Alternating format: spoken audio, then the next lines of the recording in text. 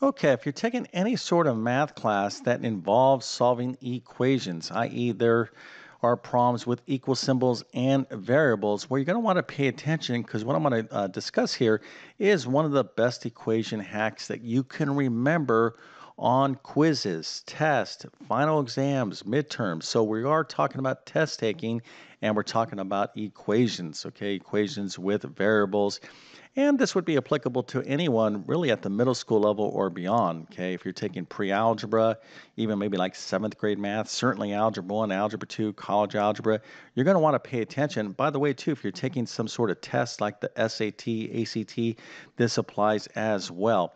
And what I'm going to be telling you is going to be very much like common sense, but I can assure you that a ton of students forget this when they are on a quiz and test and they end up paying a price on it. So if you remember this little technique, this little trick, this little hack, you can really help yourself out big time on test and quizzes. So we're going to get into all this here in just 1 second. But first, let me quickly introduce myself. My name is John.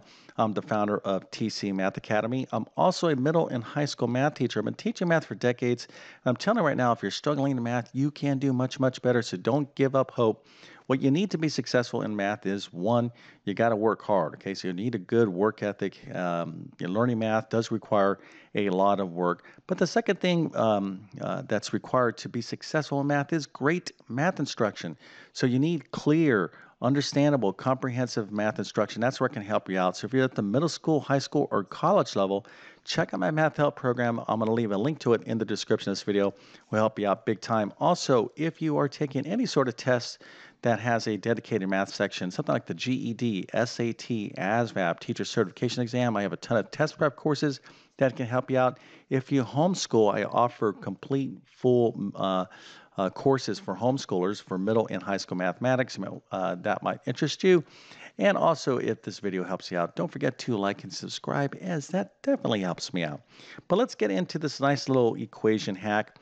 And we'll use this little basic example right here, this basic equation as an example. So let's suppose you were asked to identify the solution for this equation. Okay, so one way that you can approach the problem is like, well, what is the solution to this equation? Well, that's just another way of saying solve the equation. Tell me what the answer is. So in this particular equation, we have 2x minus 1 is equal to 7. So to solve this equation, you would have to add 1 to both sides. Okay, so here's the work for this particular equation. So I'm going to end up with 2x is equal to 8. Now I need to divide both sides of the equation by 2. So I'm going to get x is equal to 4. Okay, so this is what I believe the solution to this equation. Now, if I did all the work correctly, I would be pretty confident in the solution that I would write this down on my paper, say x is equal to 4. Of course, you would show all your work. Now, this is what you would have to do if you had like an open-ended question. In other words, solve the equation and write your answer down. Okay, but guess what? Those of you who are taking any sort of math course, there are a ton of questions that are not open-ended on your test and quizzes, okay? They are different type of questions. There are multiple choice questions, okay? Multiple choice. We love multiple choice. So anytime you see questions like A, B, C as different options, well, that's when you really want to get excited and you want to perk up and you're like, get a nice little happy face because this is going to really increase your odds of doing much, much better, especially if you're not quite sure whether you did a problem right. But let's go back to this problem here for a second. So I solved this equation and I got x is equal to 4. Okay, so I'm like, did I do this right? Well, you can always check your work when you're solving any equation in algebra. Let's go ahead and show you how this is done. Okay, so let's suppose here I have x is equal to 4 and I wanted to check my work. Well, you need to know how to check a solution in any equation. So how do you do that? Well, what you're going to do is you're going to replace that variable for what you believe the solution is. So here I think the solution is x is equal to 4. I did all my work right here. Okay, now everything looks good. And I got x is equal to 4, but we can verify that, and you need to know how to do that. So what I'm going to do is I'm going to replace that variable x for what I think the solution is 4. And when I do that, I'm going to get 2 times 4 minus 1 is equal to 7. So what are we doing here? Well, when you're verifying a solution or checking a solution, what we're going to try to do is we're going to do all this math on the left-hand side right here, and we're going to compare it to the number that's on the right-hand side. In this case, we have 7. So let's go ahead and see what happens when I do this math. So 2 times 4 is 8. So I got 8 minus 1. Well, 8 minus 1 is 7. Now, there's nothing for me to do on the left-hand side. I did all the math, so I'm going to compare that to the number that's on the right-hand side. Okay, so is 7 equal to 7? Well, this is a true statement. Okay, so because this is true, because the left is equal to the right, and the number that you plugged in that created that situation is in fact the solution. So 4, x is equal to 4 is in fact a good solution. Okay, so this is how you check solutions into equations, basic algebra. But again, what we're talking about here is what do you do on a multiple choice test? Well, let's take a look at another example. So this technique that or this little trick that I'm telling you, it's really not even a trick, little hack. I'm telling you right now, a ton of students forget this, okay? So if you remember this, it doesn't make a difference what type of equation you're dealing with. Here, we have a quadratic equation. The previous example was a basic linear equation. You can have systems of equations, logarithmic equations. You can have any sort of equation, much more advanced equations than this. This is going to help. So what you want to do is when you're taking any math test, okay, so let's say this is like question number 1, you want to first observe, okay, what type of question is this? Well, it's not an open-ended question. An open-ended question would be, there would be no answers here, okay? It's just like, okay, do this work and tell me the answers, all right? Well, those are actually the best type of math questions for me as a math teacher, because that's going to, there's no, guessing. You either know how to solve that particular type of equation or you don't. However, there are a ton of tests out there, math tests, quizzes, and things that you're going to be taking in school, and all sorts of standardized tests, things that count big time, things like the SAT, ACT, maybe the GED, GRE, GMAT, ASVAB if you're going into the military, that have multiple choice sections when it comes to mathematics. So here's what you want to do.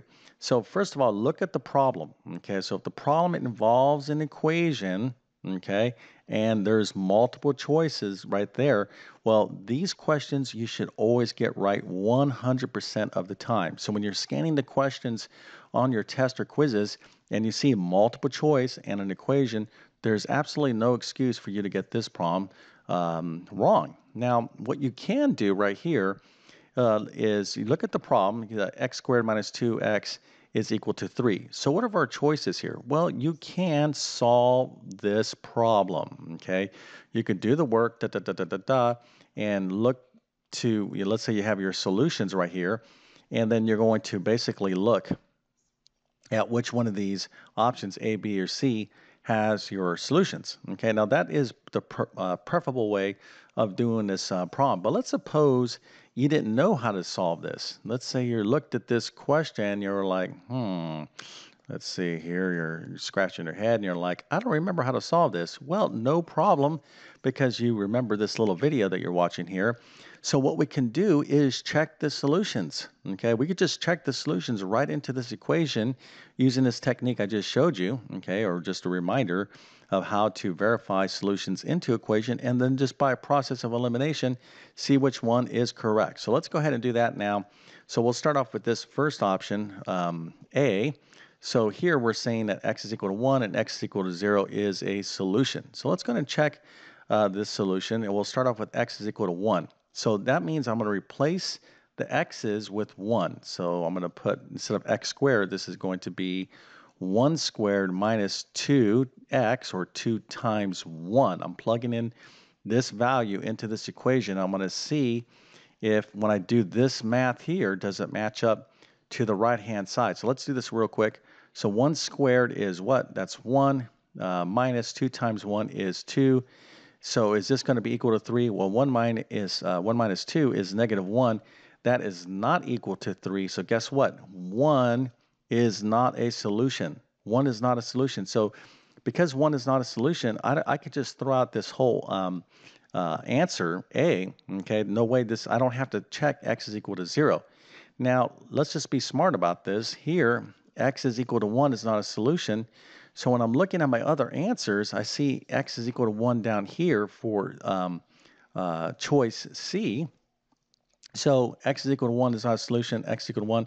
So guess what? A and C are out, okay? That leaves me with choice B. Now, if I wanted to be kind of mean about it, I could put D, none of the above, okay? And none of these choices right here. So let's just keep that option. So you're saying, all right, so A is out. I don't even have to check x is equal to 0 because this is wrong. And now here I have x is equal to -1. So let's go ahead and now check for choice B. Okay, so it's either B or none of the above. I'll put that option in there just to make this exciting. So let's go ahead and plug in these values. So we'll start off with -1. So -1 squared minus 2 times -1. Is that equal to 3? Well, let's go ahead and do this math. -1 squared is -1 times -1. That's +1. Then we have -2 times -1. This is going to be a +2. This is like a -2 times -1 or +2. So is 1 plus 2 equal to 3? Yes, 1 plus 2 is 3, and 3 is equal to 3. So x equal to -1 is a good solution. But we still have to check this solution here, x is equal to 3, because if this doesn't work, well, then it's not going to be none of these options. So let's go ahead and quickly check this. And you can see, checking solutions really, you could do this pretty quickly, even without the aid of a calculator. So let's go and plug in 3 into this. So this would be 3 squared, and replacing this x with the 3, minus 2 times 3. Is that equal to 3? So what do I have here? 3 squared is 9. 9 minus 2 times 3 right here is 6. So is 9 minus 6 3? Well, 9 minus 6 is in fact 3. 3 is equal to 3. That works. So this is good. So B is in fact the correct choice here. So you would select that and you would just ace this question, okay, without even knowing how to do this. Now, a lot of you are out there like, this is so obvious. This is like common sense. I'm telling you, at least 50% of math students, probably even a higher percentage, and I'm talking about top-notch math students, that, do really, really well. They forget this on test. They forget anytime you're dealing with a multiple choice test, they forget to use this technique, okay? And they'll be like, well, if I can't solve this, if I can't just directly solve this and then identify my answers, well, then I should just skip this question. Well, no, never do that, okay? On a math test, all right, if you see equations and multiple choice, those are questions that you should mark for. Make sure you absolutely give yourself enough time to, spend on those questions, because, again, you should get these questions right 100% of the time, okay? So don't forget this little technique. I'm telling you, it will definitely increase your grades on math tests and quizzes, etc. Listen, learning mathematics is about, learning math, right? Actually developing math skills and becoming better at critical thinking. But you're also taking math in terms of a course. You want to get as high of a grade as possible, okay? You want to get A's versus B's. That does make a difference, especially if you're in high school and you plan to go to college. It's going to impact your GPA, or if you're in college, etc., etc. So doing well on exams is very important. And if you remember this little hack, I'm telling you, you will definitely see it on your test and quizzes. All right, if this little video helps you out, don't forget to like and subscribe to my channel. If you need help with any level of mathematics, basic math all the way up to pre-calculus, again, you can find all my courses by going to my Math Help program. And also, I have a ton of YouTube videos. Matter of fact, I have over 1,000 YouTube videos from basic math to calculus. So you can just search through my channel if you like my teaching style, and that can help you out as well. All right, so with that being said, I definitely wish you all the best in your mathematics adventures. Thank you for your time, and have a great day.